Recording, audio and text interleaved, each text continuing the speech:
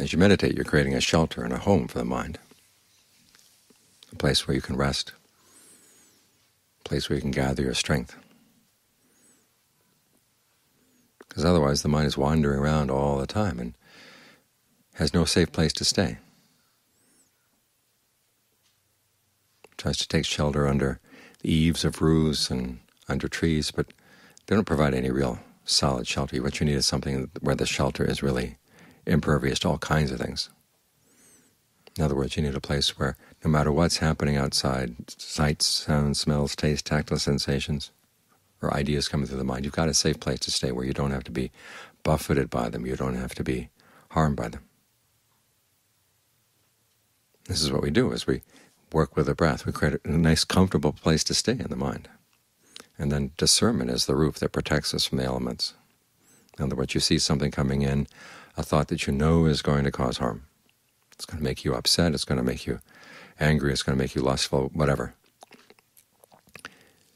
And you can fend it off. You can say, I don't need that thought. I don't believe in that thought. And at the very least, even though the thoughts may still be there, they don't have the same power they used to have over the mind. This gives you a chance to gather your strength, and also realize that there's a sense of well-being that comes simply by being still in the present moment. You learn to appreciate that. And as you appreciate it, you find that you can make use of it. And John Fuang, my teacher, once said there are 3 steps to the meditation. One is learning how to do it. The second is learning how to maintain it. Here he's talking about the concentration. And then the third is learning how to put it to use. In other words, we're not just hiding out. We're learning skills in how to deal with situations as they arise. So when something unfortunate happens or something unpleasant happens, the mind isn't wounded, and it can still figure out what is the most skillful thing to do or say or think right now, and it has the strength to do that. You need the stillness to see what's right, and you need the strength in order to do what's right.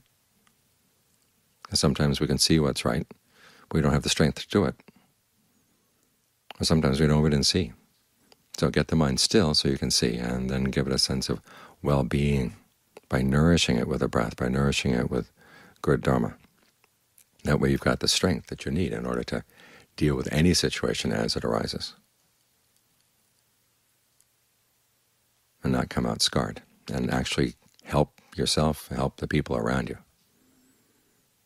It's in this way that your own inner strength is a gift, not only to yourself, but to the world at large.